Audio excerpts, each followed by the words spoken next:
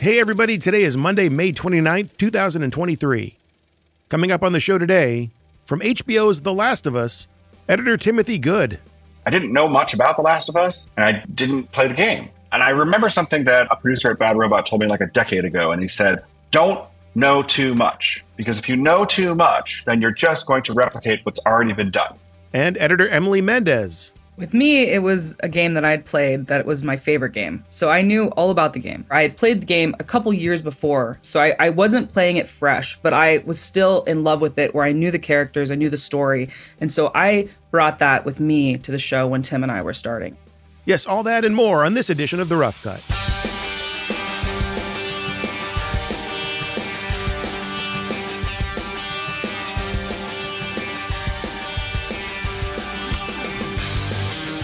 And so begins another broadcast day here on The Rough Cut. Good to see you. Thanks for coming. On with the show. I have to say, I've had more than a few requests for this one that we're doing today, and I am thrilled to finally be bringing it to you. It, of course, is The Last of Us, the hit HBO series adapted from the hit video game of the same name.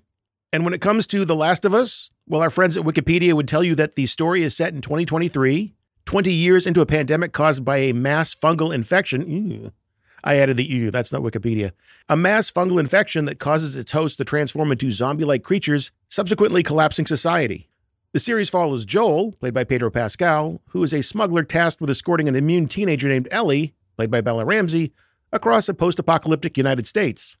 Neil Druckmann was the creative force behind the video game, and one of the game's legion of fans was writer-director Craig Mazin. You might know him from Chernobyl, the TV series, not the actual nuclear disaster. Mazin joined up with Druckmann to pitch the series to HBO, and HBO said, hey, sounds good to us. And the rest is history. Two key contributors to that history happen to be our guests on the podcast today. Editor Timothy Good and assistant editor and also editor Emily Mendez. They make a great team, and I think you'll hear that in our discussion with them. You'll hear a lot of things in our discussion with them. But before we get to those lots of things, here's a few quick things about how you can make audio magic in your next film or TV series, mass fungal infection or not. So I ask you, how important is music to a great show or movie? Well, you know the answer to that. It's everything. And the place you got to go when you need a song or two for your next creative endeavor is Extreme Music. Their vast catalog of production audio features music from everyone from Trent Reznor to Tom Holkenborg, a.k.a. Junkie XL. No matter the names they go by, these artists are the best of the best. Now, how do you find their awesome tracks? Well, you just do a quick and easy keyword search on things like instruments, genre, speed, vocals, era, mood, composer, any little details you have in mind for your story. They give you back amazing tracks and various links with whatever instrumentation you need. On top of that, you can even search for music that sounds like a reference track you give to them. All of that power in one simple-to-use website where you can do all the licensing online or get a little help from one of their reps at an office nearest to you. So the next time you need the best production audio out there, check out extrememusic.com. All right then, time for a little post-apocalyptic post-production. From The Last of Us, here are Timothy Good and Emily Mendez. No, I got nothing. That's never been an issue. Oh no. It actually works the other way anyway. I'm supposed to be talking to you. Excited. You would think that we're here to talk about The Last of Us, but technically that's not true. We're here to learn about Tim and Emily. The Last of Us is just a great excuse to do that. That being said, I thought we should start by talking about another TV show called The Resident, because that seems to be where your journey together begins. I don't know, we'll see. So tell me about that show and how it brought you two together. Aha, The Resident.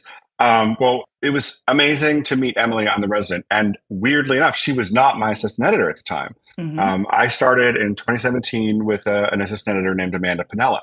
And Emily was working with another editor named Nicole Vasco. And what was fun was that we all got along. And that was the cool part, is that everyone was like really friendly. And we were like, oh, wow, we sort of love each other. And then after the first season of The Resident, I got an opportunity in the off season to do season 1 of the Umbrella Academy. And I was like, let's do it. So we did. And the way it worked is I've been a big advocate of mentorship my entire career. I was mentored by Norman Buckley, ACE, and he has been an incredible influence on my life and career. And so it's been a part of my journey this entire time to do that. And so in season 1 of Umbrella Academy, I had a situation where I had to come back to Resident season 2 because they were actually going to give me a directing position, which I was like, that is incredible. So everyone understood that I had to do that. And so I asked them if they would allow Amanda to have a co-credit with me at the end so that she could finish the last episode before I had to go back. And they said, yes, of course, let's do that. because she was great and I'd been training her for a while and they really loved what she was doing. And so she finished the season 1 episode for me while I had to go back to season 2. Then when season 2 of the Umbrella Academy comes around, they say, can you come back? And at the time I couldn't because the resident now is asking me to direct yet again. And they said, well, what do we do? I said, well, you now have Amanda and you know how good she is. And so they hired her as the editor in my stead. So now I was lacking an assistant editor at that point.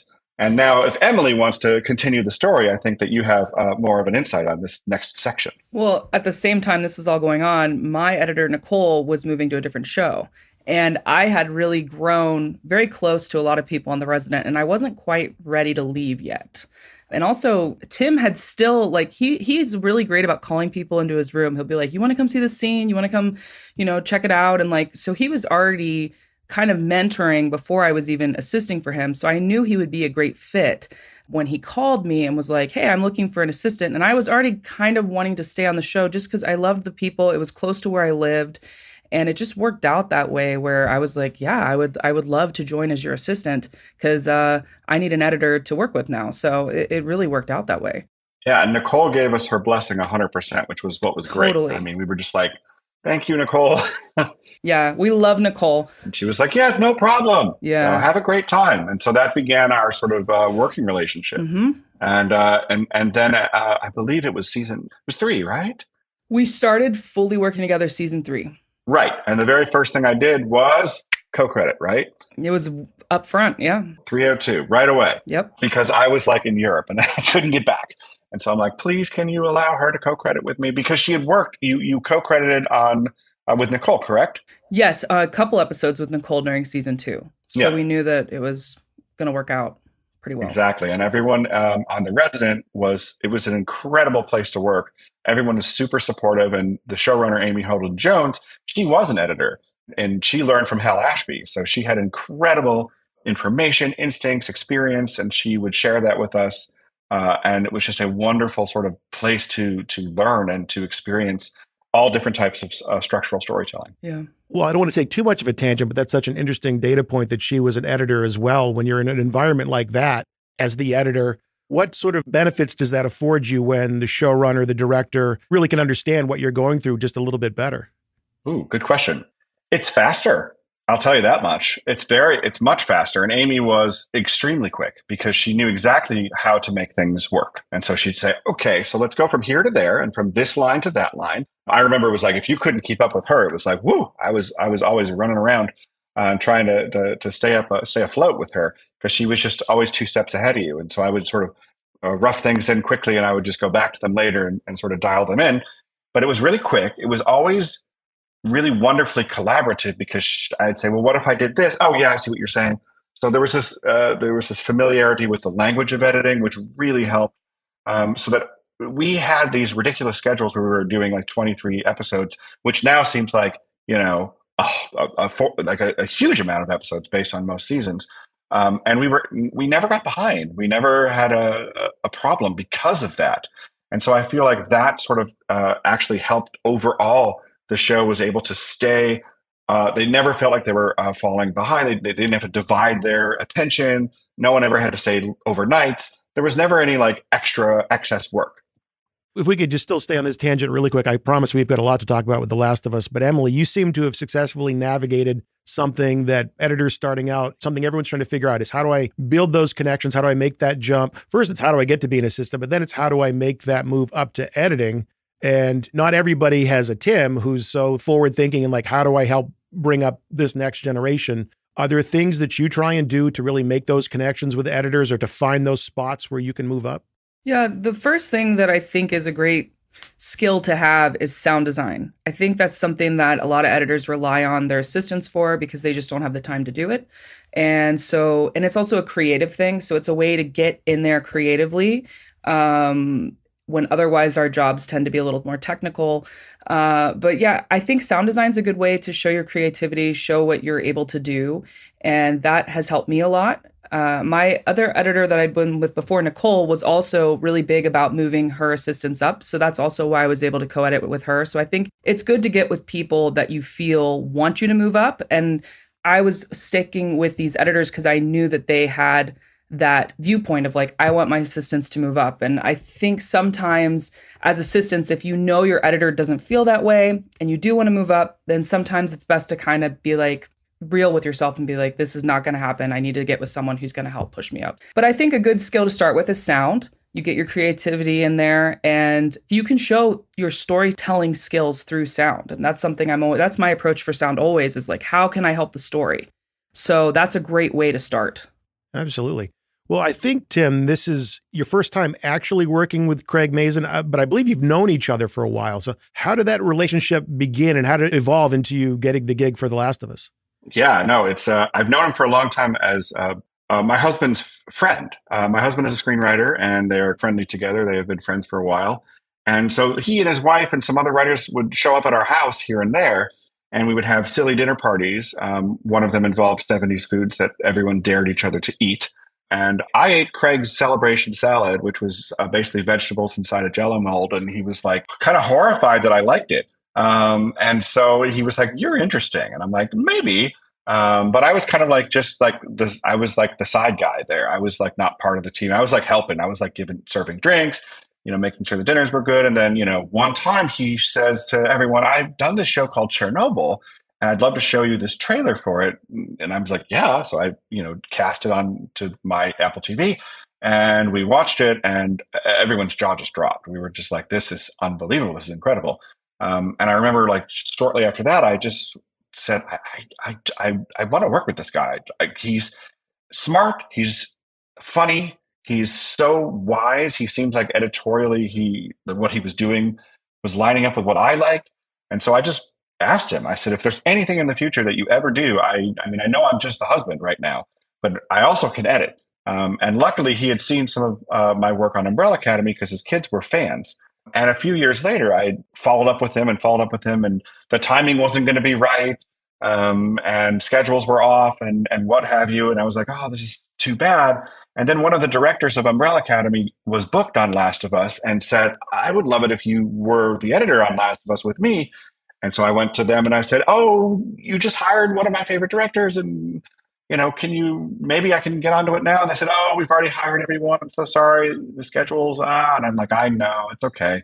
So a scheduling issue happened with one of the editors. And they said, "Okay, there's now a spot available. And if you can get to Calgary in a few weeks, we think you can get that spot. You have to interview, of course. We have to talk to a bunch of people." And I'm like, "Okay." So I had to do the whole process. I talked to everyone and I was so grateful that they decided to hire me. And Emily, how about you? Obviously you have your connection to Tim, but do you have to interview with other people on the show? What does an assistant editor have to do to get integrated into a new show? I did have to interview with our post producer, Greg Spence, before getting hired on the show. But basically, Tim brought me on. He was like, "I want Emily to be my assistant." And so that goes a long way. And I still did interview with Greg, but basically, Tim just brought me on. I basically just explained to people, like, you do not want to miss out on this. Is what I always say. I'm like, don't miss out on this one. So it'll be your fault. There are two things that I really found most remarkable about this show's success. The first is that projects adapted from video games don't typically have a high success rate. You don't have to look much further than Uncharted, which was a movie made from a game, made by a lot of the same core crew from The Last of Us. The concept of adhering to or departing from the game, was that something that you discussed? And was that a constant thread throughout the season or just something you figured out in the beginning? Ooh, this is fun, actually, because we were hired so late into the process, I had no time to prepare anything. We were wrapping up Umbrella Academy season 3 as it was. And I sort of made the decision that I didn't know much about The Last of Us and I didn't play the game. And so I was like, well, and I remember something that a producer at Bad Robot told me like a decade ago. And he said, "Don't know too much, because if you know too much, then you're just going to replicate what's already been done." And so I thought about that. I said, you know what? What if I did that? What if I risked not knowing anything and just approached the entire production fresh? Meanwhile, with Emily, With me, it was a game that I'd played that was my favorite game. So I knew all about the game. I was very excited to join the show and to be able to work on it. And for me, I was approaching it kind of in the middle where I had played the game a couple years before. So I wasn't playing it fresh, but I was still in love with it, where I knew the characters, I knew the story. And so I brought that with me to the show when Tim and I were starting. And I think Craig and Neil had such a strong vision, and the scripts that Craig had, they were just beautiful from the beginning. And they had such a great idea of what they were going to adapt from the game, what they weren't. And Tim and I were able to follow from those, obviously. But I think what was helpful from knowing the game is I was able to help Tim get little details in there early on. So we would have them in the cuts from the beginning for Neil and Craig and everyone to kind of review. And things like in the episode where Ellie and Joel are at Bill and Frank's house and they're going through a bunch of stuff. She finds the red shirt that's like iconic from the game. And we had tons of footage of her going through all different kinds of stuff, Joel going through all kinds of stuff. And I said to Tim, I was like, that red shirt is super important. So that was in there from very early on. So it just helps to be able to get those little details in there. I hadn't thought of this, but with that background you have, Emily, was there almost sort of an unofficial you being in charge of Easter eggs in that regard? Not necessarily in charge, but definitely trying to get some things in there. The really person in charge of the Easter eggs has to be Craig. I mean, Craig and Neil really, they just planned it perfectly. It's not like this is some IP that people weren't really aware of and could be turned into something great. It has a rabid fan base from the game, and they're already going to be sort of coming into this loaded for like, all right, you better not disappoint me. This is something I love. Did you get a lot of feedback from the fans of the game?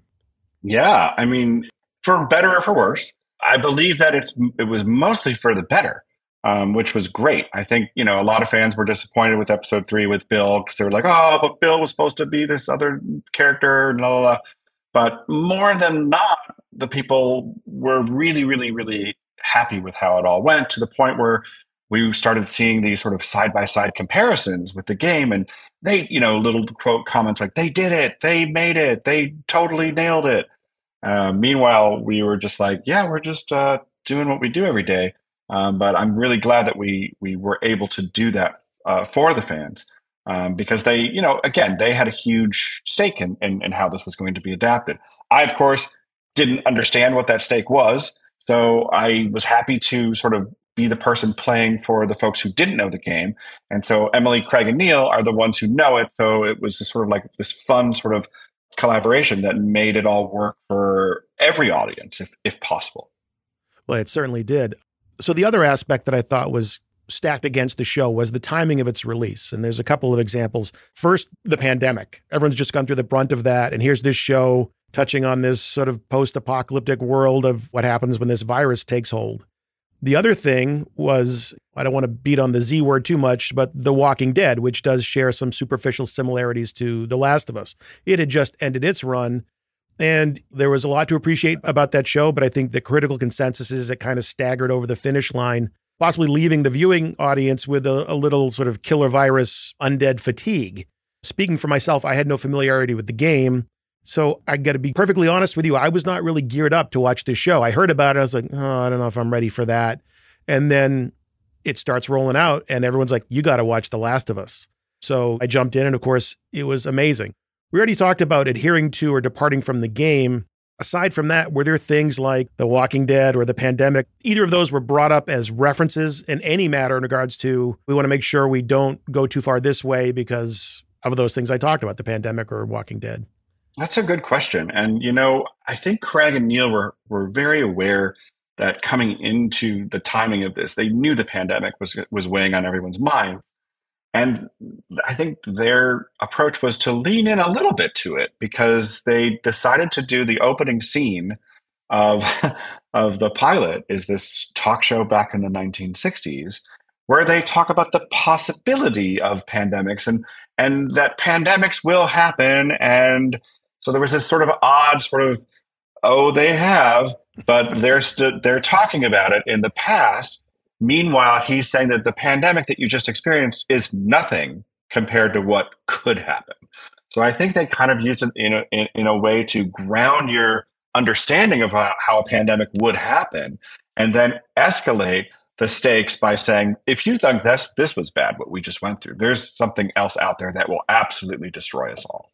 And from that springboard, and what was funny about that scene is I thought it was a really great scene. And I was like, this is a cool scene. And I had no idea that the sort of the audience was like, this was the scariest scene in the whole thing. So this was scarier than anything else. No zombies, no nothing. Just the understanding that we could all just die tomorrow from fungus, from a mushroom. And that was fascinating to me to sort of listen to everyone feel that way. And I feel like that's where they utilize the pandemic to sort of their advantage in a way. And in terms of this, the zombie element of it, what I think Craig and Neil do so well is that they build relationships. They build families and characters of families, and they focus on them. They focus on the stories between the characters and less on sort of the perspective of zombie, perspective of anything else. Everything is grounded in the relationships. And I think that's how people really connect with these characters. And a lot of people were disappointed in the first season because there weren't enough zombies sometimes, or infected, as they would call them. But I think what made it interesting was how the world affected the characters and how the relationship between Joel and Ellie developed over time. And yes, there were some great, moments where we had infected sequences and action sequences and whatnot. But overall, it was the connection that was created between the characters that really is that was the North Star for all of us. Yeah, I agree. That was definitely the North Star. I think we're always character building, always story. We're very story first. So I think that's something that unites us and Craig, and our editorial approach is Tim and I are very story based, character based. And when we're building our architecture for a scene, that is always the first thing that we're thinking about. So that's something that I think makes a huge difference for this approach. It's not just zombies. And they're very far down in this story we're telling. We're talking about these people who, at the end of the day, start to feel very real to us. And I remember when we were working on the show, it was just I would go home and I would carry the characters with me and the story with me, and it was something that was really important to us to portray as we were working, because the story and the characters really does mean a lot to us. Tim, you mentioned you went up to Calgary to talk to them. The show was shot up in Calgary. Tell me about where you both were working and how you were able to collaborate effectively with each other and with production.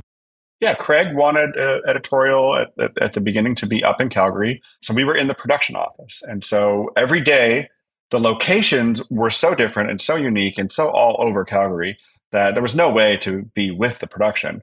I think I went for 30 minutes once, and then I just came back because I was like, well, it'll take me 2 hours to get back to the production office from this location, and I have lots of work to do. But it was nice because Craig is a person who likes to be very close to the people he's working with. He likes to have conversations that are not across internet, put it that way. So he likes to be in person. He likes to really sort of shake out how he's feeling and work in sort of a really connected environment. So it was great because what he could do is he could just come back from set one night and say, hey, can you show me the shots here? I just want to make sure we didn't miss this and that. As when he was directing, he could do that. And then when he was working on director cuts, he could pop in on Saturdays and Sundays when he wasn't covering the set and say, hey, let's work on this for a little bit. And it just made the whole experience go that much faster because he was right there and he could make adjustments very quickly. It was very efficient for all of us. But of course, as soon as the weather in Calgary became unbearable, they said, yeah, this isn't as worth it as you think it is. So time to go. So we were lucky enough to go home at that. I was lucky enough to go home at that point. Emily, unfortunately, was in Los Angeles the same time, and they had set you up with your home system, correct, Emily? Yep. I was at home working remote, and, Tim and I had been working remote for a while. So when we were on Umbrella Academy, we were remote. When we were on Resident season 4 for a bit, we were remote just because of the pandemic. So we were used to this workflow, even though I prefer to be in person. And eventually we did move to in person on this show as well. But yeah, we were remote at first. I was remote at first while Tim was in Calgary. And so I was here, he was there. We would just talk we would text all the time about stuff or call and talk to each other. Oh yeah. It was honestly, I have to talk to her. It's like the collaboration that the two of us had on this was truly like it was a team effort at all times. And I was just like, oh, I'm going to show you this sequence and let me know what you think and what can you do here sound wise that can help us with this. And we would just talk back and forth, and she'd send something and I'd look at it and send her adjustments. And then she would tell me, oh, I don't know if this is exactly working. So we were just constantly talking as much as we possibly could, because I just feel like, if you get stuck in a situation where you're just thinking for yourself and in, a silent, dark room, you might forget, what the purpose of what you're doing is. So I just love having that sounding board. And Emily's been the most fantastic person to collaborate with, which is, how this all got started. Yeah, and I've loved it too, especially once we got in person more, because I'll just go and sit in Tim's room and we will just work together. Like, he's working on the Avon and I'll sit there, but we'll just discuss. And it's like having conversations and learning and trying things. And I've learned so much by sitting in his room. And he started letting me do that way back when we were on The Resident. And there was one episode of The Resident where he had this giant surgery scene. And I went to him and I was like, I'm just really curious how you're going to cut the scene. He's like, you can sit and watch me cut it. And so I sat in his room for hours and he just walked me through it. And I have learned some of the most wonderful things from him just doing that and watching him work. And he loves to teach. And I've just enjoyed getting to absorb everything I can from him when I have the time to do it. A good guy you are, Tim. I'm doing my best. I have to live up to the name, right? I should have seen that coming. Emily, when you are functioning more as an assistant rather than a co-editor, how does that remote workflow impact you? Are there additional things that are now part of your duties? Does it negatively impact some of the things that you're used to doing? What's it like for you as an assistant when you are remote? That's a good question. I think overall, the remote workflow as an assistant works pretty well, especially when you know your editor, right? So I already had been working with Tim for a couple years at that point. So I knew what he was expecting. We have that kind of like shorthand texting back and forth. So for me, it was pretty easy to work remote for Tim. I think my biggest negative for the remote workflow is the being kind of isolated. Like, you're isolated. You don't get to go and like, I miss so much being able to go to Tim's room and like hang out. So like when I finish my work for the day, like prepping dailies or whatever, then I normally I would go and like hang out with Tim. And so I would just find myself being like, oh, this is when I would be there, like watching him edit the scene. And instead I'm waiting and I know he's going to finish it and send it to me and then we'll talk about it, but I don't get to watch him do it. And so for me, honestly, that was the biggest negative of remote, is I just missed working in person with Tim. Can you give me an idea of the basic production to post-production workflow for the show? How is it shot? Are you working on more than one episode at a time? Just give me a day in the life of an episode, or days in the life, and figure out what I'm trying to say and give me a great answer. Yeah, well, the great answer is that we were always behind, and that was wild. We started on episode 3, and for reasons that are mysterious, my approach and Emily's talent and everything that we were doing with that just dovetailed in exactly with what Craig was looking for. So Craig was like, I really want you to do as many of these as you can. And I was like, okay. And that was tricky because A, it's a lot of work. And the production was basically, I believe, 20-day shoots for every episode. And that's a very long schedule. But that's because they wanted to do it right. They didn't want to like sort of skimp on things and run out of time and whatnot. So they wanted to do it right. And so a day in the life for us was initially just sort of juggling several episodes that we had been asked to edit as they were going along. And at times it was tricky because I was realizing that I can't do them all. There's just no way in what I do in the process that I use and it's Emily and I have a very similar process, where we have to watch everything. We have to build the nuance of the characters. We cannot just start cutting without having a good basis for making decisions. So, and this is sort of how Emily becomes a co-editor with me, which is I told Craig at one point when I realized that, the work I was doing was really good. He was really happy with it. And I said, if you want me to do this next episode, which is episode 7, and it was everything was kind of filmed sometimes out of order based on weather concerns more than anything. It's like, well, we have to stay inside in January, so let's film the indoor episode, which is 7, early. I said to Craig, this is a perfect opportunity for Emily to step up here. And wouldn't it be great if she could co-edit this with me, A, because I got too much going on, and B, because as a lesbian woman, and this is an episode with a lesbian love story, she will have a really, really deep understanding of this relationship, these characters, and I would love to help us make sure that we're doing justice to this relationship, to these characters. And Craig is a real, just a massive supporter of people. He's like, I don't care. I want good people to be doing things. I don't, yeah, sure, you haven't done that much editing in your career yet, but I really trust you. And I just said, please trust her. And he did. And it was fantastic because we split up the episode. Emily got to do some of the biggest relationship scenes between the two characters that were the most important. There was never a time where, of course, we still had our process where we would talk things out. But now it was like each of us were showing each other scenes as opposed to me showing her scenes. So then she was showing me scenes and I would give her a feedback based on that. And it was a great experience because in the end, it's all her work up there on the screen. There was never a moment where I had to go in and take over or anything like that. There's none of that because I feel like the work that she was doing was fantastic. And Craig was making notes with her and making sure that everything was to his specifications and he was happy with it. So ultimately what happened is we became a team. And then Craig we would have episodes that were sort of sitting around for sometimes months.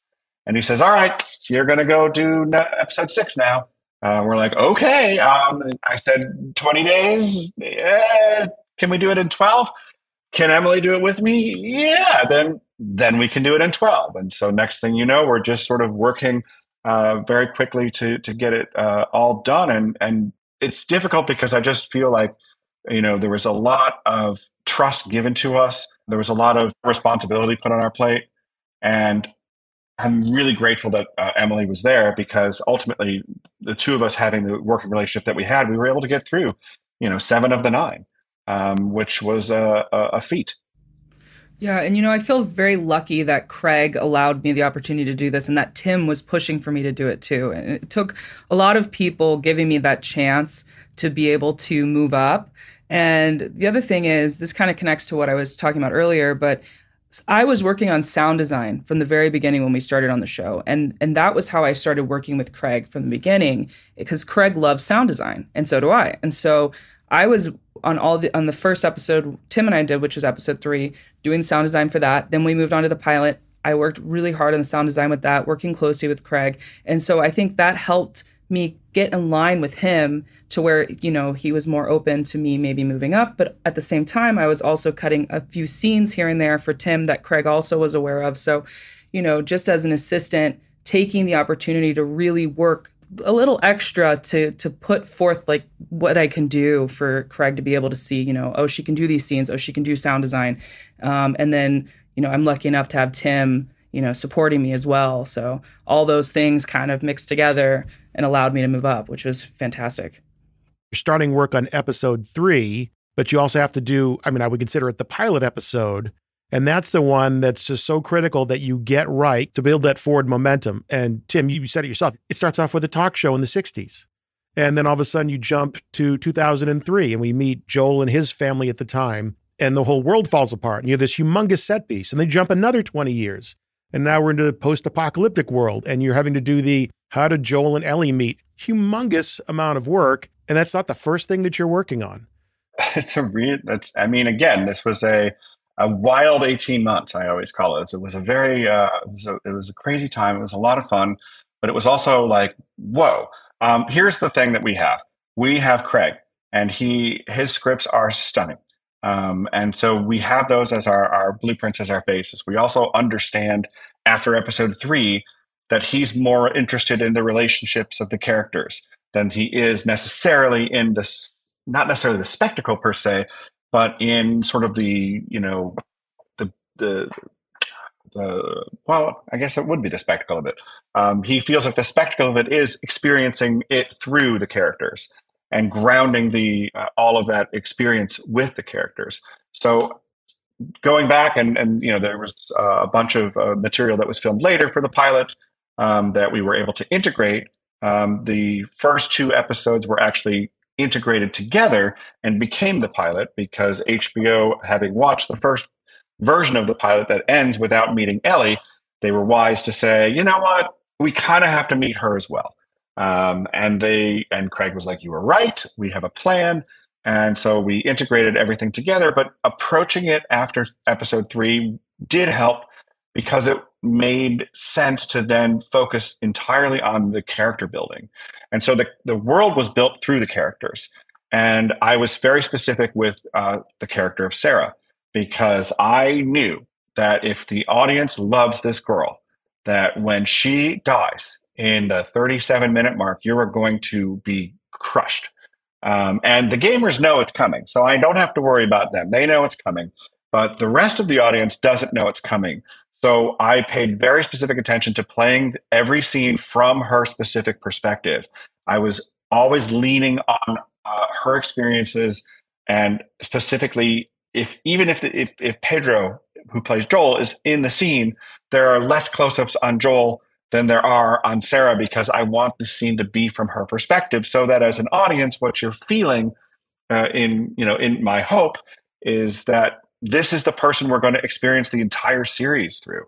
We're going to really bond with her, and we're going to be connected to her. And then, yes, Pedro he's there and he's a star and all that. And once she dies, you understand, hopefully, that everything was creating the character of Joel through Sarah. And that was the goal for the first 40 minutes, was to really just lean so heavily into her experience that you hurt as much as Joel does when this happens. And then going forward 20 years, it's all about Joel. And it's all about the loss he's experienced. And hopefully, because Sarah has become this person that you loved so much, you see the depths of his despair by basically being able to toss a child, who's died, into a fire with no emotion, zero. And it tells you exactly where he is. And, Pedro Pascal, his performance to me is just absolutely a wonder of restraint. Because he really didn't want to he wanted to stay deeply hidden. And so I always said, I have to watch dailies like this. I'm always like leaning into the screen. And so I would watch the dailies so close because these little micro muscles in his eyes, I was seeing so much of the little tiny things behind that he was doing. And the great part of introducing Ellie then is that she's the opposite. She is rambunctious. She really desperately does not like him. He desperately does not want to be near her. He's like, no. You, and I'm sure it reminds him too much of his daughter. And so basically creating that dynamic where they really don't like each other was why I think the pilot works. And in the end, you want to see the journey that they're about to take and connect with the fact that we feel like there is something happening between these two. And ultimately, that's how everything was built, was the characters. I think everything you said is totally on point with that. I think also with the pilot, what was cool about it is during that time, we were really getting to know what Craig liked. And so that was an episode where there was so much going on. There was so much emotion, so much with story.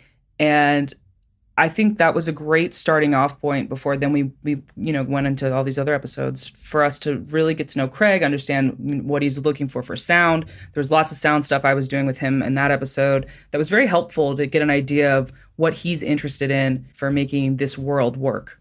Can you give me an example of some of that sound stuff that you would be working on with Craig to make the world work? Yeah, sure. So there's a scene where Joel and Tommy and Sarah are driving and then the plane crashes. And then they wake up in this car, the truck that has, been crashed, and they're in this town. And the original version of the sound, when they woke up, there was lots of noise. That was just in the temp. We'd put in lots of noise because it was chaos, and you're thinking fear and loud stuff. And Craig came in and watched it, and he said, no, it should be quiet because the plane has crashed. There's not a lot of people around anymore, and it will be much scarier to be quiet and to feel this environment. So you really feel when there's a gunshot in the distance, or you feel like an infected in the distance. And so when we changed that to be quiet with just little sounds here and there, little layers, it gave that world so much more. And so I think that for me was the turning point where I realized what Craig was looking for things to just be more realistic, sometimes a little bit more held back. So then when you're in areas where it's louder or something really big is happening, it's hitting you more because you've before been in these little environments that are just really low on the sound floor. So that was really interesting to experience for sure. Well, I don't think I'm going to be able to resist talking about episode 7 anymore. So, and 3 and 7 actually, because those two are very unique and very important to the series. But in episode 7, it takes place in an abandoned mall, which are in no short supply these days. You probably didn't have any trouble finding one. We didn't. Exactly. Yep. That episode gives us a really important part of Ellie's backstory and her relationship with Riley. Riley takes Ellie to this mall so they can try and forget the world outside and just enjoy running around, exploring, playing video games, and maybe building a relationship together, and presumably doing this alone. But while they're in the mall, you have this moment where the camera leaves them and shows that there is one of the infected there. And you see it wake up. And so from that point on, the suspense clock is ticking, and the audience, at least me anyway, is completely tense, waiting for the inevitable to happen. So during that time as a viewer, your senses are a little heightened. You know, you're scanning the negative space of the frame. You're listening for sounds that will give you some clues. You're responding to the cuts in a different way. So that is another sequence that I would love to know more about in terms of how you crafted it and how you manipulated, because I think manipulate is definitely the key word here, manipulated the audience for maximum effect in that scene. Yeah. I mean, Emily, I think I can answer this a little bit, and you'll probably be able to do better. But I found that the most effective way of doing it was to not change the style of the scene anymore. I truly said, I know everyone is going to feel scared at this point because they're going to go, oh my God, the next scene is where they're going to get in trouble with this. So I tried not to edit with any understanding of that. So I wanted the scenes to feel very normal in comparison, like as I would normally cut them, as though that didn't even exist. So it basically created, and I think Craig had said this, there's the world of Riley and Ellie is this bubble where none of this exists, where no fear and no threats exist. And so I think from our perspective, it was about keeping those scenes as normal as possible, because I think the audience would already have those instincts themselves. And if anything I did to manipulate maybe in a bad way, then I'd be sort of tipping my hand a little bit. So I said, well, the manipulation's already in play. So there's nothing we need to do here. So I know this is an odd answer, but I believe that the answer is that we didn't do anything.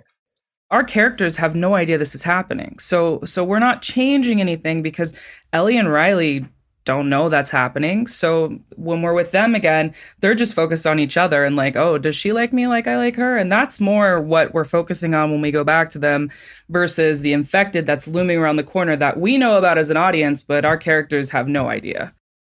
Building on that, what we know as an audience, I want to go back a little bit to an answer you both gave about perspective.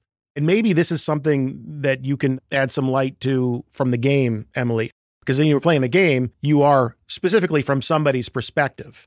So in this show, there are times that it feels like the audience is completely aligned with Joel because we know things that Ellie doesn't know. And then it's almost like we're with Ellie because along with her, we're discovering things about this world. So was there any sort of discussion amongst each other or with Craig about from whose perspective in the grand scheme of things is this show? Who is the audience aligned with, Joel or Ellie, or does it just change? That's a good question. I think that it does change throughout the episodes. It depends on the scene. I feel like sometimes it was scene dependent, and normally we would go to Craig sometimes and be like, who should we be sticking with this scene? Tim, do you have any examples that you can think of? Yeah, it's a tough one, but I do feel like it's a dual point of view. Mm-hmm. I feel like to understand one is to understand the other, and in the same way that in episode 3, Bill and Frank was a dual point of view episode. I would shift point of views mid-scene with them because I was like, if I don't follow the two of them, if it's only from one character's perspective, their relationship doesn't work over time because it's only from one character's perspective. And similarly with Ellie and Joel, I can give you a specific sequence which was in the last episode where Joel admits to Ellie that he was the one who tried to kill himself. And they sit and he basically explains to her why, he did what he did. And it wasn't about, and it was in his perspective, but it was also about her listening and listening to this person who has never told, who specifically said in episode 3, let's not tell anybody our stories. We don't do that. We're going to keep everything to ourselves. And then here he is at the end opening up. And if I didn't see her listening and recognizing that, then that arc wouldn't land. So I need to basically pay attention to both her listening and him making decisions on on sharing this information with her. And that was the way that Craig saw it as well. He says, this is about the two of them. This is really about both of them and how each of them are growing closer to each other towards the end, because ultimately it's about the choice that Joel has to make about Ellie. And so basically starting from, episode 2 or 3, and then just basically over time, just collapsing their perspectives in closer and closer together. I think that's what makes the choice at the end of the season so much more impactful. So for episodes 3 and 7, which we're just going to keep going back to because they really, when people talk about the show, you can't talk about the show without just talking about how impactful those 2 episodes were specifically. Hearing you talk about how ultimately the first episode was truncated from 2 other episodes and that there was some movement that was possible. Those 2 episodes, 3 and 7, really stand on their own. There's some connective tissue between episodes, but you could actually move those around a little bit if you wanted to. Were those always set to be where they were? Was there some discussion about these episodes are almost act breaks in a way throughout the season? We could move these a little bit. They could not, actually. And here's the weird thing. And I feel like Craig and Neil, in their wisdom, understood that both of these side stories served a purpose to the main story. And so for Bill and Frank, their story was a way of showing their life so that it could inform Joel as to who Joel is. So the most important scene in that episode for the main story is when Ellie reads the letter to Joel, where Bill says, "You and I are the same. We just protect people. That's what we do. And I did it, and I'm really happy. And I hope, you do all this and you can protect Tess, who's now already dead. And, and Sarah's now dead. And it's basically informing Joel of who he is. And so that basically tells Joel, this is what you have to do. And similarly in 7, Riley telling Ellie at the end, you do not give up on your family. It was important to be framed within the context of Joel dying and Joel telling her, get out. Don't you dare save me. You need to go. And so experiencing that entire sort of flashback, as it were, the episode is really the point of it, is to get to that place where Riley says, you never give up on your family. Never. And that's the moment where Ellie comes back into the world and says, that's what and that's what she learns. And so the two of them have an understanding from these characters that put them on a new plateau. And so I think, in a way, that's what those side stories are there for. They're these wonderful little tales that inform the characters' intentions and sort of their arcs going forward. So the other thing about these episodes, the way you did them, and this is why I asked you, couldn't you move these? Because as you said, they inform who Joel and Ellie are. And it's a much more satisfying, to me, way of doing this as a viewer, that you have these beautiful standalone episodes, as opposed to throughout the rest of the season, you two having to work in all those little details here and there to try and build those characters. So I guess the question for you is, did you find that in the other episodes, you were able to let go of some of that stuff and just and be a little more free in how you handle them, because you didn't have to worry about why would Joel make that decision? Or how do we make sure that the audience understands this about Ellie? Ooh, That's a good question. Wow, that's a toughie. I mean, kind of everything that most episodes were based on creating the characters of Joel and as Ellie sees them. I can give you an example. In the beginning of the 6th episode, we have the sequence with the native couple, and they're arguing over Joel and Ellie. Joel's got them at gunpoint and says, you got to tell me where we're going, and et cetera, et cetera. And then the character played by Elaine Miles, she says, oh, you're scared. She tells Joel, I can see you, you're scared. And Ellie sees that Joel is scared, which scares her. And now she's worried about this. And it's because someone else has picked up on the fact that Joel is scared. And I made sure in editing that scene that there was a moment where Elaine Miles' character looks over at Joel, and there was a cut of Joel looking scared, so that when the line comes out, it doesn't come out of nowhere. It comes out of a moment that she really had. And I think in building these characters and doing those things, that's how I think we did it as elegantly as I think we did, is because everything had it wasn't just being said. It was being experienced before it was being said.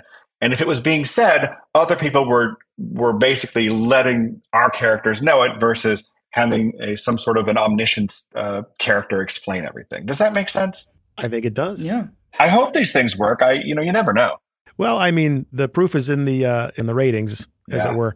Emily, knowing your appreciation for sound design and also hearing you talk about how that's a key element for somebody starting out in the assistant role, like, hey, if you can really master this aspect of it, that's a place where the editor's really going to rely on you. The look of this world is certainly very important, but I think the sound is what really sells it. Mm-hmm. And you talked about the set piece in the first episode, just the sound of the infected themselves. Tell me about the evolution of that and how you ultimately came to how those poor, unfortunate souls ended up sounding. That's a good one. The sounds of the infected were something that we worked on for a long time. But for Craig, it was super important that they didn't sound he wanted them to sound like they do in the game because it's so iconic, specifically the clickers. But so we're working from this great formula that already existed from the games, but also we needed new stuff. So Craig actually did a lot of work with the sound team on our infected noises and clicker noises.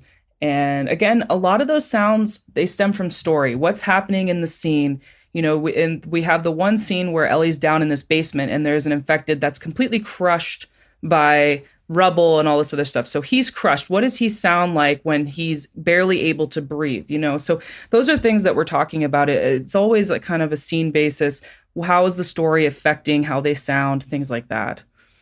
Yeah, and if I remember in that specific scene, Craig said, I don't want the infected character to sound scary. I want the infected character to sound sad. I want the audience to understand that these were people and they're now trapped. And so it's not about them being necessarily scary, but, relatable, which is an odd thing. And for then, the character of Ellie to go up to this sad character and study the character and then just kill the character in cold, basically coldly, which we find out later in episode 7 why she would do that, of course. And Craig also made sure with our sound supervisor, Michael Benavente, he would have the original actors who were the sounds of the clickers from the game. He would invite them to come in and recreate these sounds. And they would all go together and they would all work together and they would talk about what each sound was and they would replicate it the way that they were looking for it. But he would use all the original people because he really wanted an authenticity to it. And he wanted to make sure that it was exactly correct. And I remember in that second episode, they went through many, many, many, many versions of the clicker sequence until they were exactly happy with it. So as we close things out, I thought a good way to close it would be to talk about advice for up-and-comers from the perspective of where you each are in your careers. So Emily, for you, advice to people looking to be assistant editors and moving up to editing, and Tim, for you, people wanting to move from assistant to editorial. My biggest advice is I know that the struggle can be real, being an assistant, and sometimes even getting the job as an assistant. Then the struggle is to move up. But I think the most important thing is to every day go into work with a great attitude and be asking your editor questions, trying to absorb as much as you can from them, trying to understand, like, what does this person do that's successful? And how can I adapt myself to sort of, I can still have my own approach as an editor, but also, like, I want to kind of pull in things that, Tim is doing, or I want to pull in things that my editor Nicole's doing. Like, I think it's important to learn from people that are working as editors and to not just assume that we already know everything. Like, I'm always trying to go into work and to learn something that day. Yeah. And as an editor, again, I was mentored, and it meant so much to me that it became part of my career. And every assistant I've ever had has become an editor in some way, shape, or form. And I'm very proud of that. And a lot of it is because Norman Buckley said to me, sit in the room with me and watch me do what I'm doing. And that's one of the reasons why, as Emily was saying earlier, that I allow people to come into the room, because I don't want to hide the craft. I don't want to hide what I'm doing. I want them to see it. Because I think it's important for the craft to flourish. The craft, it can be tricky at times because everyone has an editing system, but not everyone is a really good editor. And so it's nice to be able to say, here's a reason why we're making these decisions, and we're using these great tools to be able to make these decisions. But everyone can get the tools now. It didn't used to be that way, but now it is. But in order to tell a really strong story, you have to have a great sense of craft and why you're doing what you're doing, from both a psychological, architectural, and emotional reason. And you have to also be able to get along with people. And that's like the key. And I'm in the same way, I look for assistant editors who are like Emily, who are looking to learn, who are eager, who want to, who don't just say, oh, I'm going to leave now. My shift is over. They go, hey, is there anything else? I mean, I'd love to see what you're doing. I love seeing sort of the hustle of an assistant who wants to know more. So that's what I'm generally looking for, and I'm eager to help assistant editors have an understanding of that. And so I listen as much as I can to assistants, and I support them, and I try and help them, because in the end, I was helped. And if I wasn't helped, I would not nearly be where I am right now. And so that's why it's so important to me to make sure that I mentor. And hopefully that the people who I mentor will mentor again, just like I did when Norman mentored for me. Well, Tim, when it comes to mentoring, you definitely walk the talk. So kudos to you. Kudos to both of you for just an amazing series of television that I went into it like, I don't know if I feel like watching this, and went out of it desperately waiting for season 2. So get back to work. Tim, last thing, Emily schooled you on the game The Last of Us. Did you get a chance to tell her a thing or two about Mortal Kombat? Oh, well, only because I'm so old would I understand what Mortal Kombat is. So, and especially Mortal Kombat 2. I didn't really school her on anything. She knows more than I do anyway. So, but it was very fun to do Mortal Kombat 2 and to have the sounds of Mortal Kombat 2, because it took me right back to my summers in Michigan, playing that arcade game and losing all my quarters. So it was an absolute joy to be able to re-experience that. Thanks for repping us geezers, Tim. You love it. Oh, who are we kidding? I was already in college even when Mortal Kombat came out. I'm strictly Space Invaders material. Look it up, kids. You need further proof that I'm over the hill? Well, you probably don't.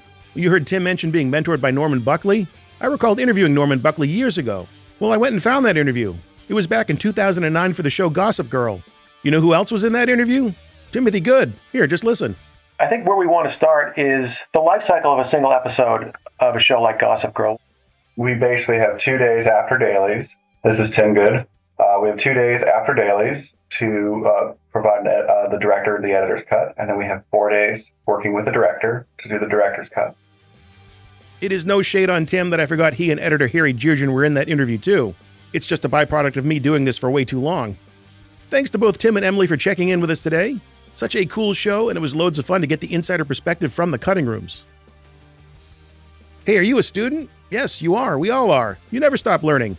You might stop remembering, but not learning. And if you are a student at a college or university, doesn't matter if they have a film or media studies program or not, that school can join the Media Composer for Students program, which allows them to give their students Media Composer for free. What a bargain. I will put a link in the show notes so you can learn all about it. Nothing was free when I went to college. Well, that'll do it. Another one in the books. Hope you liked it. Next week, another big TV show that just wrapped up its latest season. Which one? Well, come back and find out. Until then, this is Matt Fury thanking you for joining me right here on The Rough Cut.